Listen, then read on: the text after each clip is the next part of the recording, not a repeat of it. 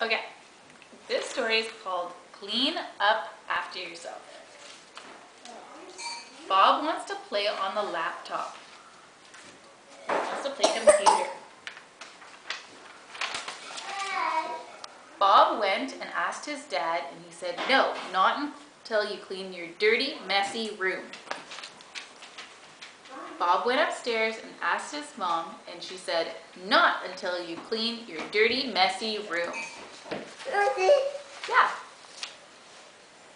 Bob went and asked his dad again, and he said, "No, not until you clean up your dirty, messy room."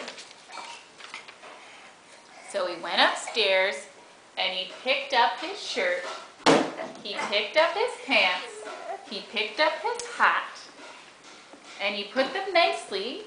Ooh, come on. You ready? Pick them up nicely and put them in the closet. And then Bob told his dad that he finally cleaned up his room and he was allowed to turn on his laptop. Bing!